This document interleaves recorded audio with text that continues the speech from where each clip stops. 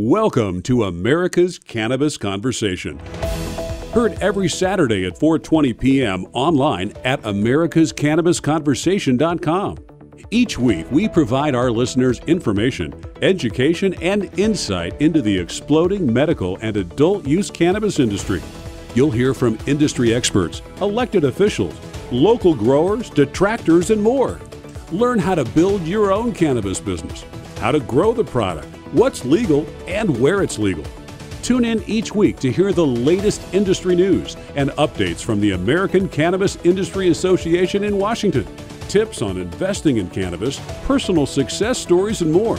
It's time to join the conversation. And here's your host, Dan Perkins. This is Dan Perkins with your American Cannabis Conversation. Quick news. Los Angeles, California. People are skipping sleep aids in favor of marijuana, a research study reports. The study results show that the market share growth for sleep aids shrank with the entry of recreational cannabis dispensaries by more than 200% relative to the mean market share growth in a sample, and the strength of the association increased with each subsequent dispensary. The paper, published by the December edition of Complementary Therapies in Medicine, concludes, in particular, cannabis appears to compete favorably to OTC sleep aids, especially those containing antihistamines, which constitute 87.4% of the market for OTC sleep aid. Washington, D.C. Senators demand update from DEA on marijuana growing applications. A group of senators are pressing top-level federal drug and health agencies to provide an update of status of efforts to increase the number of authorized marijuana manufacturers for research purposes. A letter from lawmakers led by Elizabeth Warren, Democrat of Massachusetts, and addressed to the heads of the Drug Enforcement Agency, DEA, the Office of National Drug Control Policy, and the Department of Health and Human Services, emphasizes the need to expand the supply of research-grade cannabis as more states opt to legalize the plant for medical or recreational uses. New York, New York. Major League Baseball officially removes marijuana from the banned substances list for baseball players. Major League Baseball and the Major League Baseball Players Union announced on Thursday that they have reached an agreement to remove marijuana from the list of banned substances and will begin to treat its consumption by players in the same way that alcohol use is handled. The agreement is the product of negotiations on the league drug policy, with both parties agreeing to the steps that must be taken to handle drug misuse through the treatment-focused model rather than by simply imposing penalties. Las Vegas, Nevada. A non-profit marijuana group offers insurance to the 2,000-plus members. The National Cannabis Risk Management Association and Garnett Casualty Insurance Group announced a partnership that the groups claim will bring normalcy to the difficult situation for U.S. marijuana companies seeking insurance. The insurance is available to the 2,200 cannabis companies that belong to the NCRMA initially. The group will offer insurances that cover general liability, property and casualty, director and officers, cyber, and auto. The group plans to refine and add to the insurance offered through the new program as soon as possible. And that's your American Cannabis Conversation. Quick news. I'm Dan Perkins. So who's joining the conversation today? Well, we're starting off with David Klein, the gentleman who created the cannabis-infused super jelly beans, and he's going to talk about how to build a retail business. In addition, we'll have James Lee, what he saw years ago that enticed him to invest in cannabis, and what he thinks the prospects are going forward. In addition, we have Matt Anderson, who's with Vanguard Scientific, who's a CEO and founder of a company who has built a phenomenal extracting machine which produces a high-quality product. And finally, we'll have Stephanie Lake, a Ph.D. student from the School of Population and Public Health at the University of British Columbia, and she's going to talk to us about how people are switching from opioids to cannabis for pain treatment. Fascinating interview. Also, this week and next week, We will have floor reports from the National Cannabis Convention in Las Vegas, and Chase Roberts of our staff at W420 Radio Network will be doing floor reports. This is Dan Perkins. Let's get going.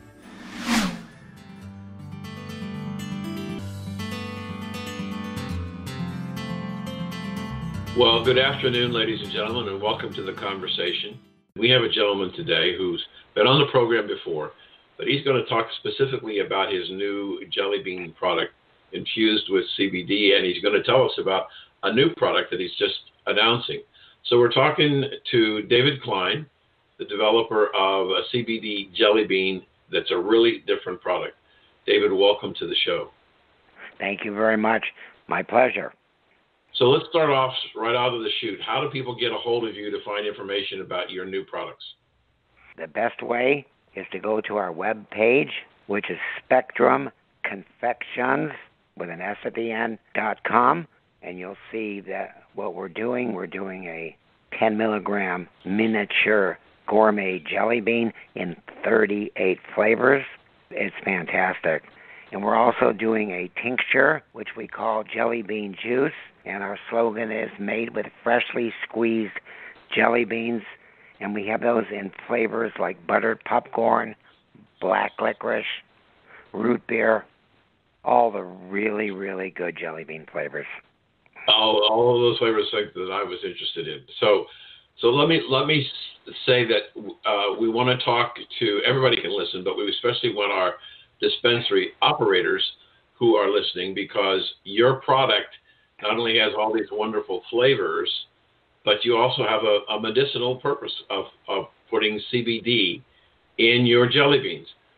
I'm curious, David, how did you decide it was going to be 10 micrograms of CBD per bean? How did you decide that?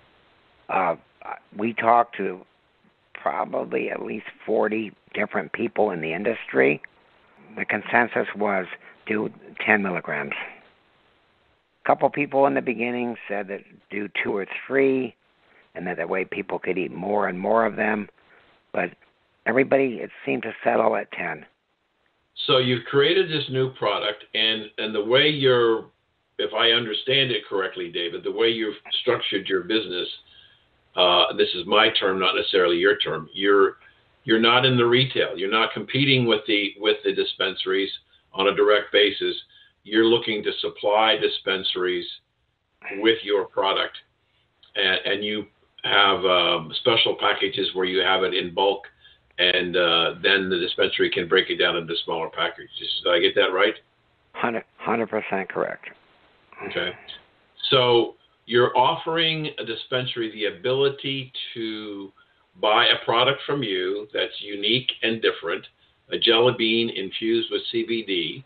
And unlike the gummies, which can melt through heat, this travels extremely well, and yet it has the CBD that helps people. What's been the reaction to this new jelly bean product? Unreal. So tell me what you mean when you say unreal. In 1 week, we had 10,000 hits on our webpage. Wow, 10,000 hits. 10,000 hits. We were the subject of 1,214 articles in the trade, Cannabis Now, High Times. Every publication interviewed us. Why were they fascinated with you? What caused that? Is it the fact that it's jelly beans? We were the first one to come out with a CBD jelly bean. Did the people that interviewed you from these various organizations, did they have any idea that you were Mr. Jelly Bean, Jelly Belly? Yes, they did. That might have been a reason why they called. Okay, good. All right. So the dispensary buys the jelly beans, and is it considered an edible for inventory purposes, or is it something else? I would call it that, yes. Okay. So so you got 10,000 hits. You manufacture this in your own plant in Florida? Correct. You are correct. And how have the sales been going? Unbelievable. Another unbelievable. Hopefully this program will the first one was unreal. This is unbelievable. So talk about how a dispensary operator buys from you. What's the typical package? How do they do it? They come 800 beans in a container. Is that one flavor? No, there are 38 assorted flavors in there. Okay. And we also have 800 beans. We also have a 38 flavor sour, S-O-U-R. Okay. And we have a 7 flavor sugar-free. Do people like the sours? People that love sours will love these. Okay. All right. So you got the jelly beans. You sell them in a package of 800. And is it one package at a time, or is it a case, or how? No, they can buy one at a time. One container at a time. Okay. And so then how do they typically price it? Do they break it down into what kind of packages? Most people are putting 10 in a package, and the average price retail is $20 for the 10 beans. Wow. $2 a piece. Yep. Okay. Are you getting orders from all over, or certain areas? We're getting all orders from everywhere. We shipped an order to Asia. We shipped an order to literally every state in this country. So David, we've got about 3 or 4 minutes left. Again, I'm trying to come from the dispensary's point of view. So they buy 800, and they put it in their packages, and it's flying out the door. What's your capacity? I mean, are you getting close to a point where it's getting harder and harder to keep up from demand already, or do you have a lot of spare capacity? We were at that point in the beginning. We added more equipment. We are now able to ship any order out within 3 days. Wow, terrific. How long does it take to make this jelly bean product?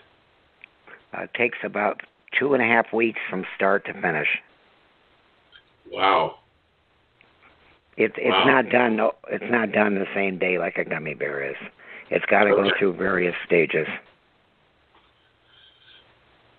So, have you had anybody tell you how it's helped them? We have had so many people call.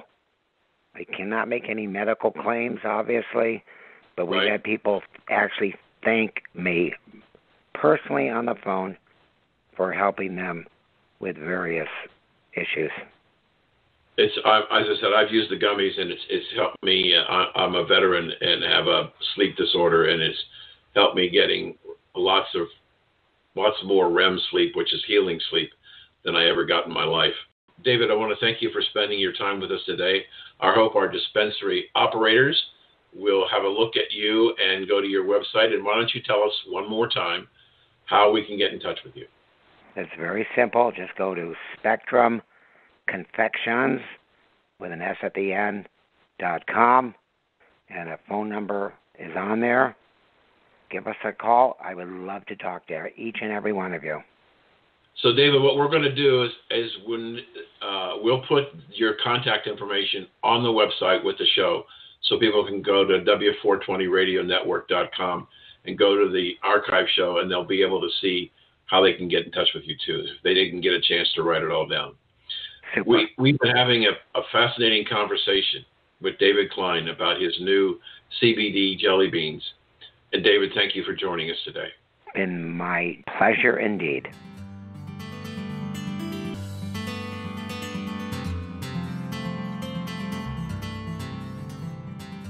Let's switch to the floor of the convention. Floor reports from the National Cannabis Convention in Las Vegas, and Chase Roberts of our staff at W420radionetwork.com. Hi, this is Chase Roberts, reporter with W420 Radio Network. I am here with Chris Walsh, CEO of Marijuana Business Daily. Hello, how are you? I'm doing great. How are you? I'm great. Fantastic conference. I just wanted to quickly ask you, what was it like being one of the first industry reporters? Do you feel like things have changed and it's now getting the proper coverage it deserves with the help of you and your media. Yeah, it's really changed. Back when we first started, there was no one covering this from a business perspective, and now you've seen it. A lot of the mainstream media come in, take it seriously. They're avoiding hot puns in the headlines and in the intros to their stories, and so they're taking it serious, and they see the potential of it now. So it's nice to have seen that iteration from what it used to be to what it is now. I totally agree. And also, what do you think about the projection that this is going to be a $30 billion industry by 2023? Well, there's a lot of projections out there. We make our own as well. It's all over the board, but when we look at the industry, we take into account our institutional knowledge of covering this for 9 years and filtering that into the estimates. So whether it's 20 billion or 30 billion or 40 billion, whatever that ends up being, which is hard to predict right now, it's going to be huge, and the growth is just getting started in the long run, especially when you consider full legalization down the road as a possibility, and then the global landscape as well. So there's still a lot of opportunities out there and billions of dollars in growth ahead. And just quickly, what do you think is going to be the next big trend in the industry? Well, I mean, our focus is on the global landscape, so I think as you look at it now, that is a trend that's playing out and will accelerate with other countries legalizing not only medical but recreational cannabis as we move towards that. And then, hemp. I think that being legal now is a massive development that is positive, is going to create a lot of business opportunities. That's where we're focused. It's hard to predict much more down the road than a year or two. So the trend is going to be towards growth. There will be some consolidation and challenges down the road, but the future's bright. Oh my gosh, thank you so much. It was a pleasure. Thanks for talking to me. Appreciate it. A report from Chase Roberts of W420 Radio Network. Welcome back to the conversation, and joining us today is a very special treat for me and hopefully for you. The gentleman's name is Jim Lee, and he is not only a professional investor in cannabis and other things, he's also a visionary, a futurist. And I've interviewed several futurists in my career, and they're always fascinating. So welcome to the conversation, Jim. Hey, great to be here. Thanks. Tell the audience who may not know what a futurist does. Sure. So people ask how I became a futurist, and just like anything else, I got a college degree for it. University of Houston offers a graduate degree in foresight. And strategic foresight's really just about using what we know about the future to make better decisions today. And what I do is I apply it to the investment process for my clients. So as I recall, you are a registered investment advisor in a private practice. Is that correct? Yeah. I run a boutique investment advisory firm, Strategic Foresight Investments. And our focus is looking at opportunities and trends that hasn't hit the radar screen yet. So I'm going to be looking at technologies. I'm going to be looking at social trends. And I was investing in cannabis stocks before it seemed like a perfectly reasonable thing to do. And as it turned out, that was a really good entry point for me. So if you take us through the process of your futurist, when did you and how did you identify cannabis as a real investment opportunity for you and your clients? Yeah, so that would have been back in 2016. And at the time, there were conversations about legalization of medical marijuana. That was really the discussion before they were looking at legalizing it for medical use.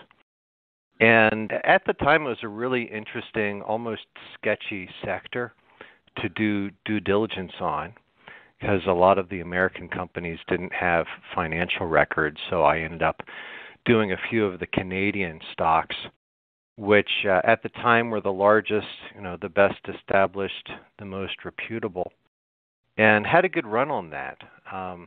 Most of the money made for investors, marijuana stocks, was done back in the 2016, 2017 timeframe. Although with the recent sell-off, I think we're looking at a better entry point for long-term investors than we've seen in quite a while. What makes you think that now is an interesting time to get in? Well, if you take a look at the charts, we're not even close to the top for marijuana stocks. I mean, we've had a 60% sell-off since last April. That's going beyond correction territory and into sort of fire sale territory, as it were. There was a lot of bubbleness, a lot of irrational exuberance going on in the marijuana stocks a few months ago, so I think some of that was probably deserved. But at this point, it's a good time to do some due diligence, do some shopping around, get picky about what you might want to own in the sector. Just looking at some of the charts, it doesn't look like we have a positive price trend yet. But from a valuation perspective, I think if you look around, you can find some companies with reasonable financials that are reasonably priced. So it's a good time to start looking. Yeah. Some people think that the American market is rapidly gaining and probably surpassing the Canadian market. And so is the longer-term opportunity in the U.S. or is it still in Canada? I think it's both, right? So if you looked at it 2 or 3 years ago, I would have said that institutional investors would have found better companies and better quality management almost exclusively in Canada. But I think that discussion has broadened somewhat to the point that you also have to include some American companies in the mix as well. So there's some discussion about the Canadians being in a supply difficulty of raw product, that the Canadian government hasn't gone as far as it needs to go to expand the opportunity in Canada. How do you feel about that? Yeah, absolutely. So that's one of the issues that pot stocks have right now. One of the issues is oversupply in the supply chain, because while marijuana has become legalized in Canada and California and Florida, the issue isn't on the growth end of it. It's not on the production of product. It's on the distribution of product.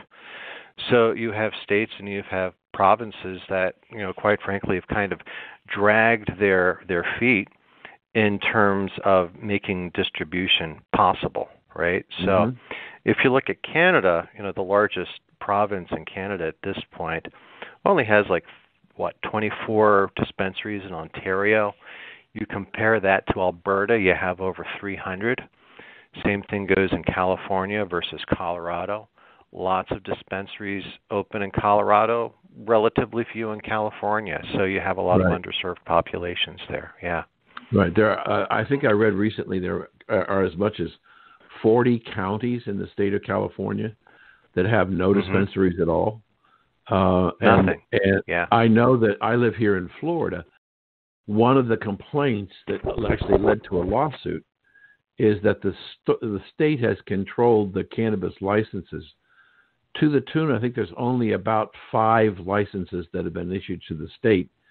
And people are complaining that sometimes they have to drive 3 hours to get to a dispensary and wait outside for hours. And then when they get in line to get inside, they have another waiting time. And so that the complaint, and there was a lawsuit that against the state saying that the licensing procedure is too restrictive, and now they're talking about either double or tripling the licenses in Florida. And Florida was one of the fastest growing states as it was before all this happened. So there seems to be enormous amount of room for growth when you think about it just from market penetration. Absolutely. It's a supply chain issue, right? People just can't sell the product at this point. One of the interesting sort of implications in terms of investing in marijuana is, one, looking at vertically integrated companies that are not only growers, but they can also do their own distribution through ownership of their own dispensaries, which is helpful. The other thing that's kind of interesting is that if you can find a company or a group that has expertise in terms of compliance in checking the boxes to make governments and states happy, right, and more likely to give you permits, That's an example where having a strong legal team is actually a growth asset, right? It's going to help your business. We're speaking with Jim Lee, a visionary on the cannabis industry. Jim, how do people follow you or get in touch with you? My website is www.stratfi.com. You can also follow me on Twitter. I follow a number of emerging topics. My Twitter handle is @JHLINDE. That's JHLINDE. James Lee in Delaware, basically, is how I came up with that. Okay. Getting back to our conversation, there is a supply issue. There seems to be an abundance of supply, which is affecting the wholesale price of cannabis, but it doesn't seem to be affecting the retail price of products. Is that the distributors making more money than normal, or what's going on there? Yeah, prices are falling faster on the supply side than the retail side, so retail stores are going to be the beneficiaries of that. Absolutely. We've seen 30% drop in price over the last year or two. So it's a real issue. And, that's one of the reasons why I tend to favor the lower cost producers right now. The state of Florida requires what they call a vertical integration, meaning you have to grow it, package it, and distribute it through dispensary ownership. Yet there are some places in California, I have a gentleman who owns several dispensaries, and he told me that right now, about 80% of the product that he sells in his dispensary is not manufactured or grown by him. They buy it on the wholesale market. And it's actually more profitable for them to distribute somebody else's product than to try and grow, build, package, and distribute their own product. Yeah, I can see that happen because there are some serious economies of scale involved with greenhouse farming, right? Now, the case that you mentioned about Florida, there are two stocks that I've been investing in personally and for clients, and it's not necessarily a recommendation. It's just something for your listeners to look at. One is Trulieve Cannabis, which has a large position in Florida as a vertically integrated grower and distributor of product. Mm-hmm. And they've been sort of bucking the trend on the marijuana stocks over the last few months of seeing much better price momentum for Trulieve stock than I am for anything else at this point. So that's been quite interesting, quite helpful. The other one that I've been buying is a Canadian grower called Afria, which is one of just 2 or 3 medical marijuana stocks showing profitability and I think reasonable valuations based on forward PE multiples. So in the right quantities, I think marijuana stocks may have a place in investor portfolios, but risk management and managing your position sizing is really key. Well, we've been speaking with Jim Lee, and he's been talking to us about his vision on cannabis going forward. We thank you for joining us today. And once again, how can people get a hold of you, Jim? Best way to reach me is through my website, www.stratfi.com. Thank you for joining us.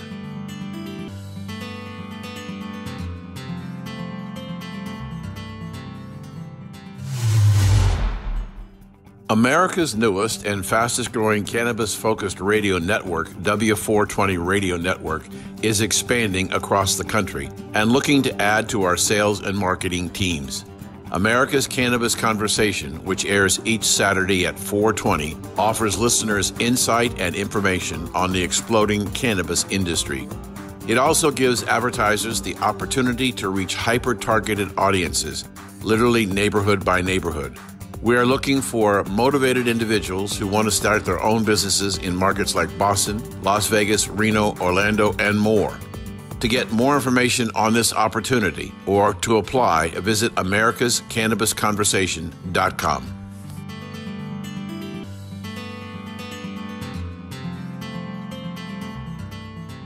Joining us today is a gentleman who's been on our show before, Matt Anderson, who has been a very successful entrepreneur and is now running a company that does extraction of oils and all kinds of things from cannabis and perhaps hemp.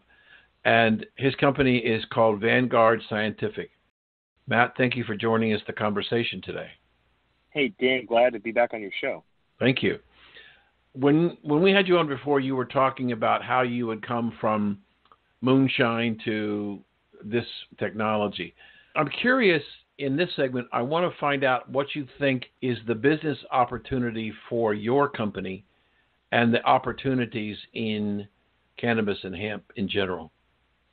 Sure. So I won't go too deep on our opportunity because it's business to business and it's pretty dry. You can tell me if you want to learn more, but then I can talk more about the opportunity in the industry overall. Vanguard Scientific, we're technology integrators.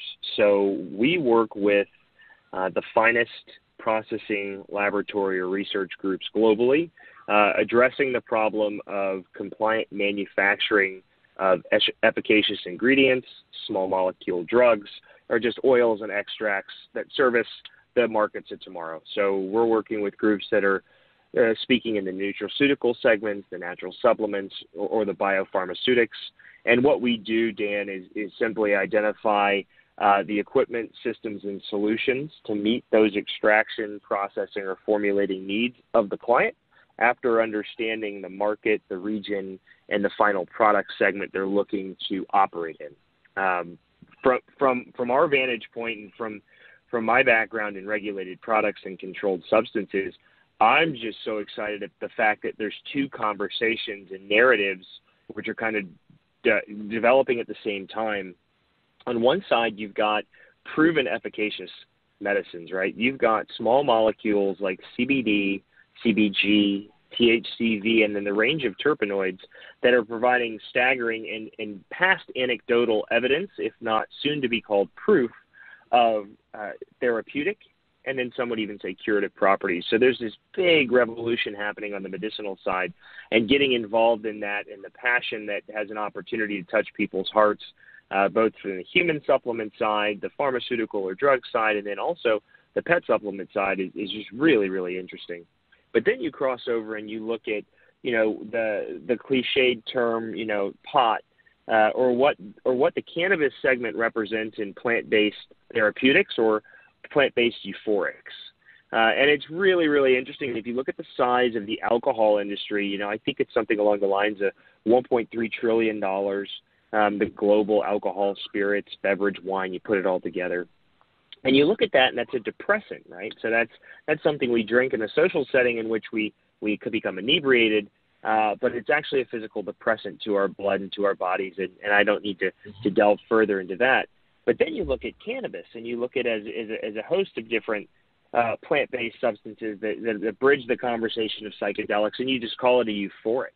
And you start to think around the different times in which the consumer is going to spend luxury or available dollars recreating. And I think that there's just so much, from the oil side specifically with us, that we look at and we get to say, wow, are they making a glass of wine, right? Or are they making a nutraceutical supplement? And there's just care and intention and strong commercialization happening in each segment right now. So would it be fair to say, to describe you as your company, you provide the manufacturing equipment to a processor who is extracting oils or whatever from the raw biomass of either hemp or cannabis? Is that fair? Yeah, it is. That's fair and accurate. We help on the facility design and typically get involved with process and things more soft goods as well, just as a function of how young the industry is. But yeah, Dan, you nailed it in a nutshell. So you don't really you don't extract product to sell on your own. Is that also true? Yeah, so we've got a center of excellence in Oregon, in the Willamette Valley.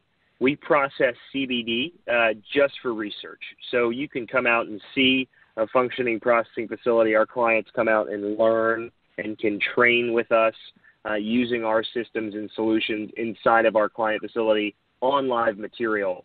But no, we don't have any commercial or products, nor participating in the retail side of the industry. Amazing. Matt Anderson, our guest here from Vanguard Scientific. How do people follow you?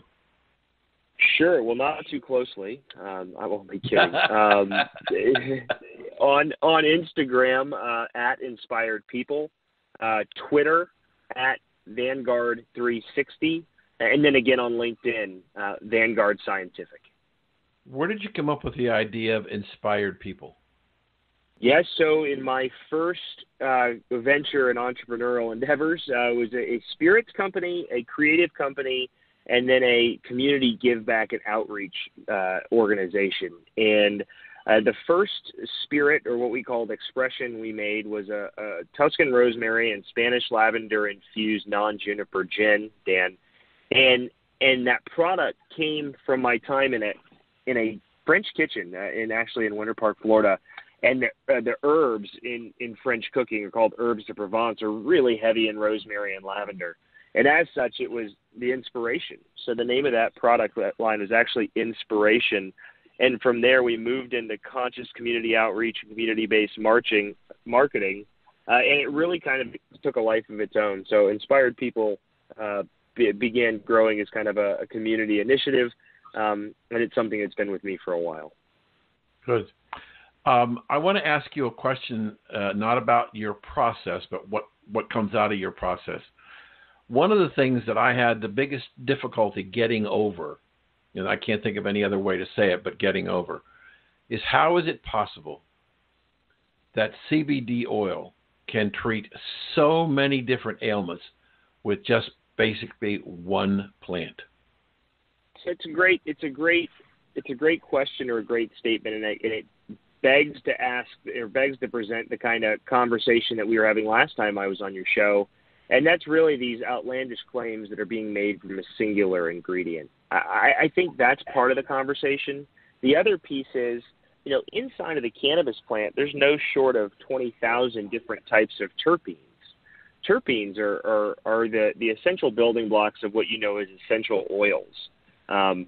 There's things called cannabigerol, right? So there's a CBG product that's an analgesic, and there's small phytometabolites.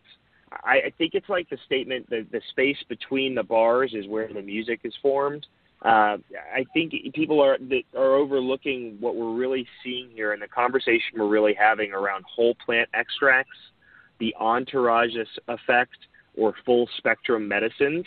It's a combination of the THC, the cannabinoids, CB, let's just say CBX, and these terpenes that I'm speaking of together that modulate and activate the endocannabinoid sensors inside of your body, both CBN and CB2 receptors, to enable these plant-based medicines to actually heal. And that is one of the reasons why there are such a wide set of claims being brought to bear, is because patients or users are actually finding benefit given their specific problems.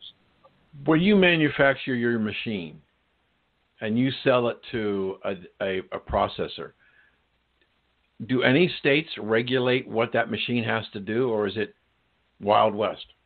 Again, it's a great question. On a statewide level, there is certainly regulations and there's been a good amount of information sharing as regulation is rolled out.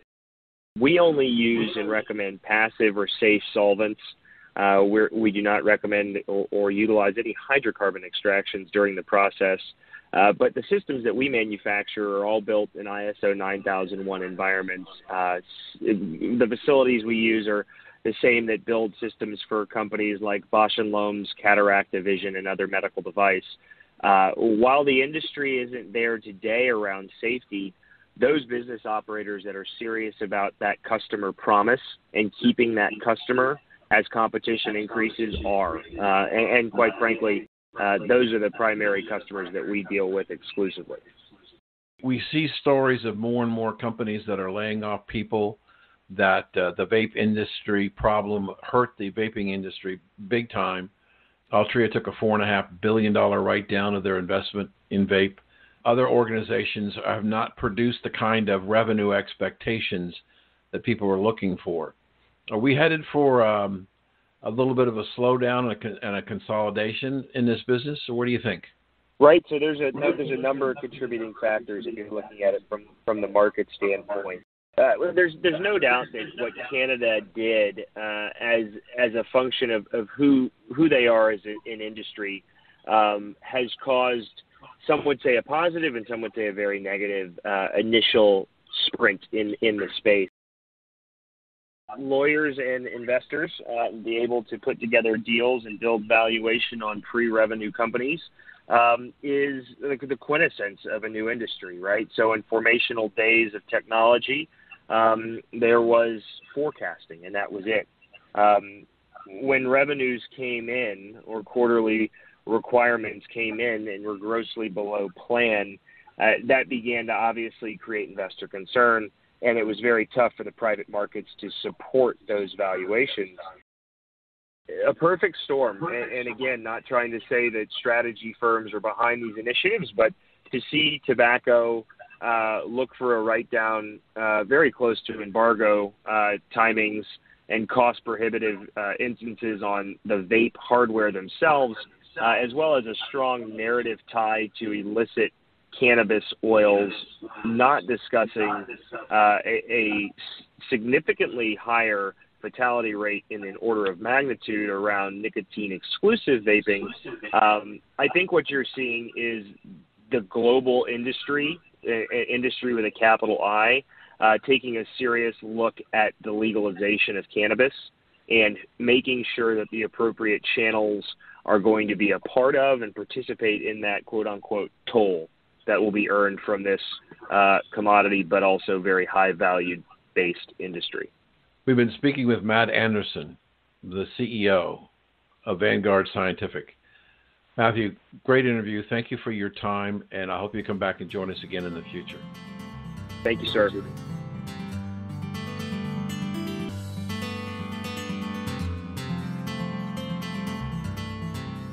Let's switch to the floor of the convention. Floor reports from the National Cannabis Convention in Las Vegas, and Chase Roberts of our staff at W420RadioNetwork.com. Hi, you are with Chase Roberts, reporter for W420 Radio Network. I am here at MJ BizCon in Vegas, and I am now going to interview Laura Morarity. And who are you with? I am the VP of Corporate Affairs at Leafly. So why don't you go ahead and tell our listeners a little bit about your company? Yeah, so Leafly is the world's largest cannabis information resource. 100 million people visit Leafly every year to find out more about the cannabis strains that they want to try, to read news about what's happening in the industry, and to find licensed legal dispensaries in the places that they live. So today, in addition to offering that amazing information that we've always provided, we're also announcing Leafly Market, which is a marketplace to help us sell to our customers some hemp-derived CBD products that we've taken the extra step of testing ourselves to make sure that they are free of pesticides, heavy metals, and have the potency they say they do. I was just going to ask that because I knew you were a resource, but I didn't realize you actually had product now too. So they've been thoroughly tested, and that's the benefit to the people that go to your website and are looking up research if they know it's safe. Who was doing the research, just out of curiosity? So we work with a group of Leafly certified labs that our scientists internally have worked with to make sure that they're adhering to the highest standards in testing of products. And so we retest the products that want to be on Leafly Market to make sure that they are meeting the standards that we think are best for customers out in the marketplace. What do you feel like is the most important message you guys put out to people that come to your website? There's so many different sides to this industry. Is there a few, like one or two things that you realize or keep reiterating or people really need to know more than other things? You know, I think for us at Leafly, the most important thing is that education is key to advancing the cannabis industry. And the more that we can learn about this amazing plant and what it can offer people, the more we're going to be able to reduce stigma to make sure people can buy cannabis safely and easily in the market and really make sure we can all enjoy the full benefits of the plant. Yes, and how long have you guys been around? So Leafly's been around for almost 10 years now, so we were an early resource for folks looking to understand cannabis strains. So we started out as a strain database, and today we have the world's largest database of strain names, and we make sure that we share with people user-generated reviews of how people are experiencing those strains, in addition to a lot of work we've done recently with our Leafly Cannabis Guide to help people start to understand how terpenes affect the overall experience of cannabis. Great. Could you let our listeners know the website to go to? Yeah, so if you want to learn more about cannabis, visit leafly.com. And if you're really interested in trying out some new hemp-derived CBD products, please go to leaflymarket.com. You know what, Laura, thank you so much for your time. I appreciate it. Thank you. Thank you very much.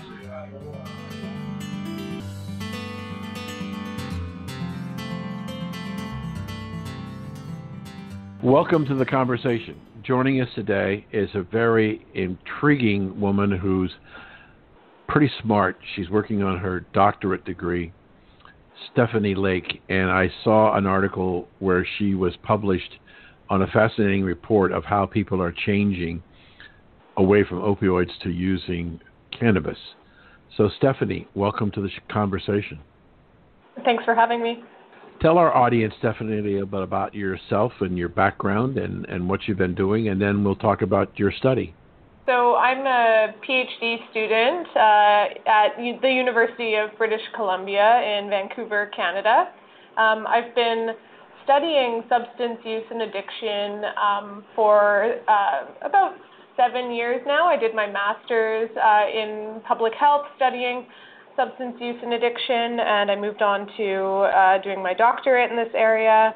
And so I've been kind of interested in cannabis by way of studying in my master's degree HIV and AIDS and other infectious disease epidemiology, and learning how common cannabis use was as kind of a self-management strategy of symptoms associated with HIV among people who use drugs who are living with HIV, and also kind of seeing shifting trends in the use of cannabis to manage pain, looking at how people are using opioids to manage pain and how that might relate to their use of cannabis. So all of this stuff has kind of interested me in my course of research, and so now here I am studying, focusing very specifically on the use of cannabis as a potential kind of harm reduction strategy among people who are using other illicit drugs.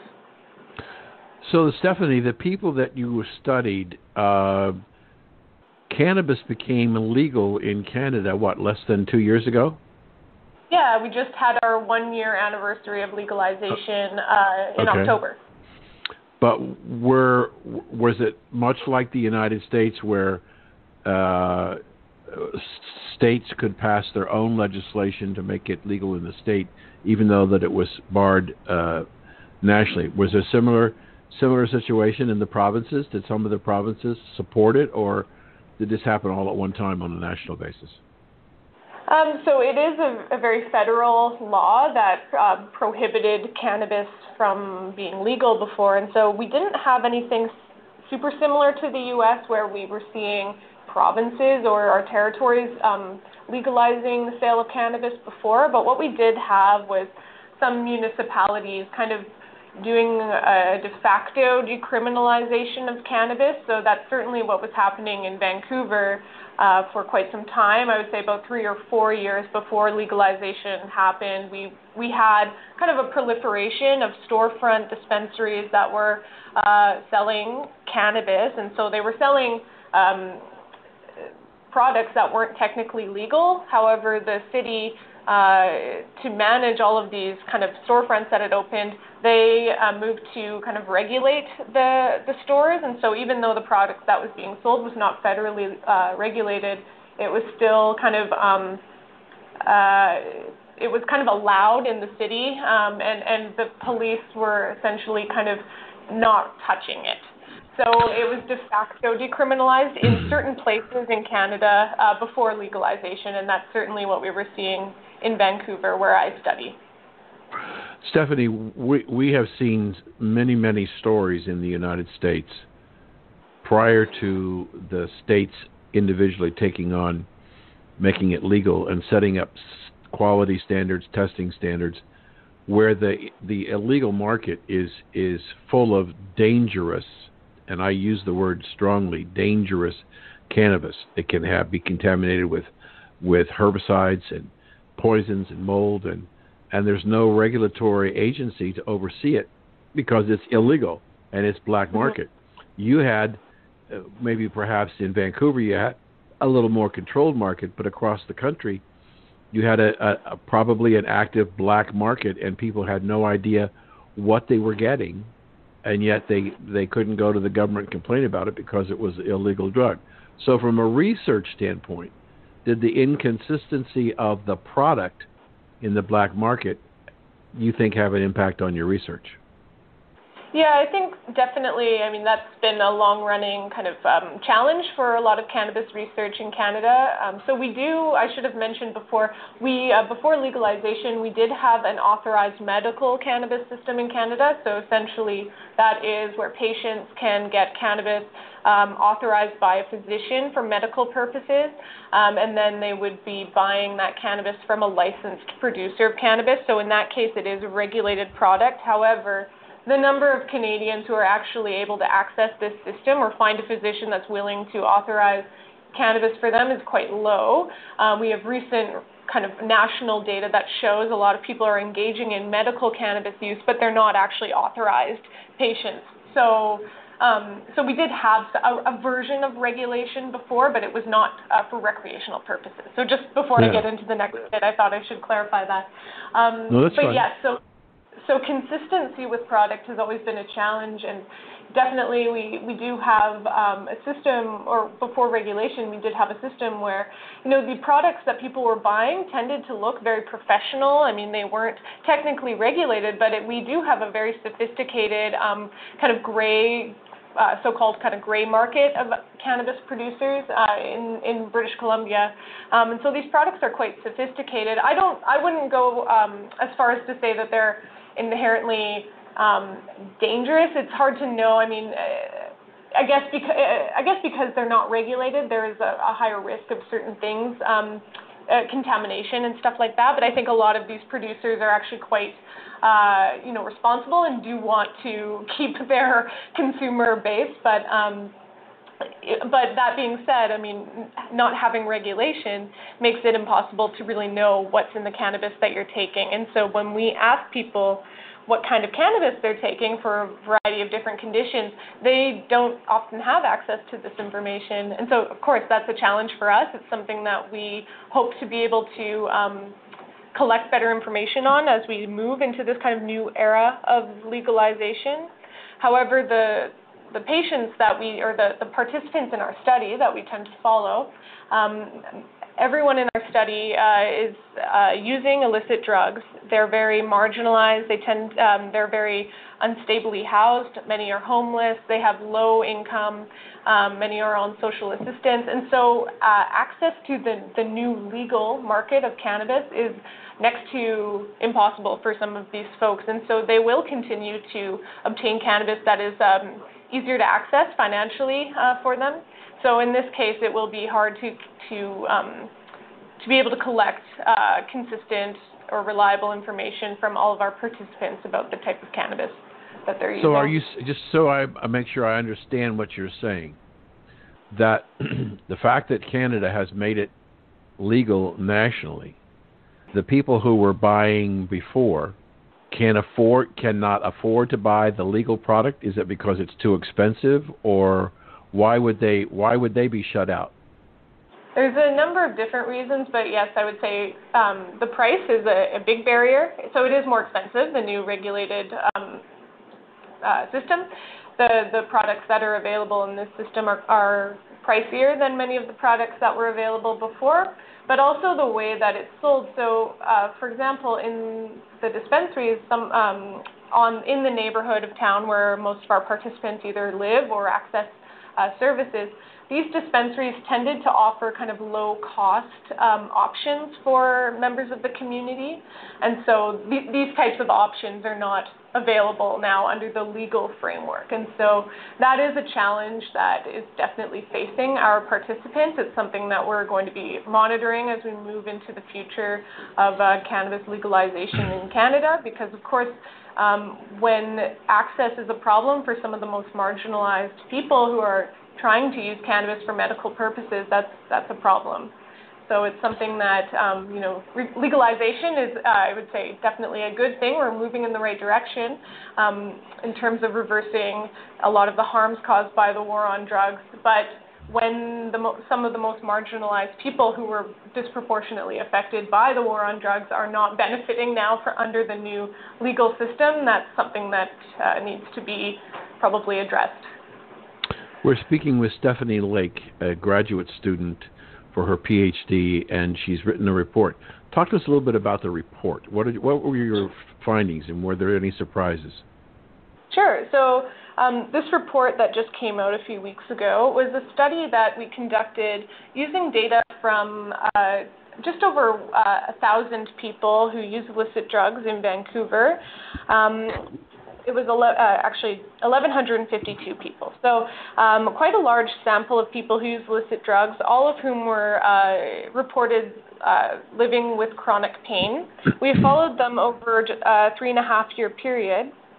And we looked at their patterns of cannabis use as well as their patterns of illicit opioid use. And so when I say illicit opioids, what I'm talking about is heroin and pharmaceutical opioids that are obtained through kind of a non-medical way. So either obtained through diversion on the street, or it's a counterfeit pill, so it's not actually the pharmaceutical version of an opioid. So what we found was that people who reported using cannabis every day were actually about 50% less likely to be using illicit opioids every day. And we found this interesting, especially because when we looked at people who were using cannabis less frequently, so less than every day, those individuals did not see the same benefit in terms of the lower likelihood of opioid use. And so this kind of led us to hypothesize there's something about engaging in this high-frequency use of cannabis that might be helping individuals better manage their pain, perhaps kind of better able to manage some withdrawal from opioids as well. And we looked at a smaller sample of just over 400 individuals from the most recent follow-up interview.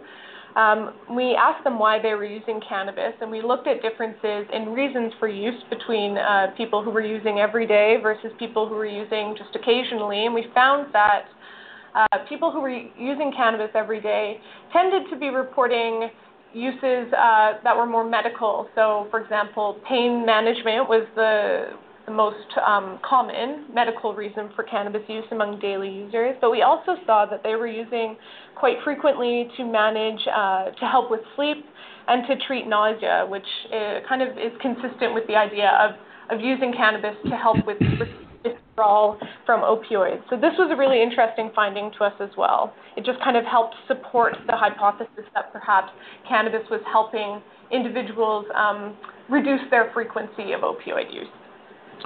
So, Stephanie, is this report available online anywhere? Yeah, we published it in a journal called PLOS Medicine, which is an open access journal. So this nice thing about an open access article is that it's available for everyone to read, so it's not behind a paywall. And so even though it's a very kind of clinical sounding or academic-y paper, there's also a nice summary that has just kind of bullet points in more general terms right at the start of the article that gives a nice summary of what we did and what we found. Google PLOS, P-L-O-S, medicine. You should be able to find it pretty easily. Okay. And how do we get in touch with you? My email, which is stephanie.lake@bccsu.ubc.ca. You can also go to the website for the BC Centre on Substance Use, which is bccsu.ca. And I'm also on Twitter. My handle is @S_L_Lake. Well, thank you so much for your time and the fascinating conversation about what's going on in the cannabis industry for treating people, especially people impoverished. Thanks for having me. And if you missed part of this interview with Stephanie, you can go to W420radionetwork.com and you can listen to this show and all the other shows. America's Cannabis Conversation. thank you for taking part in America's Cannabis Conversation. To hear this show in its entirety or to hear any of our archive shows, log on to americascannabisconversation.com and tune in next Saturday at 4:20 p.m. for the next installment of America's Cannabis Conversation.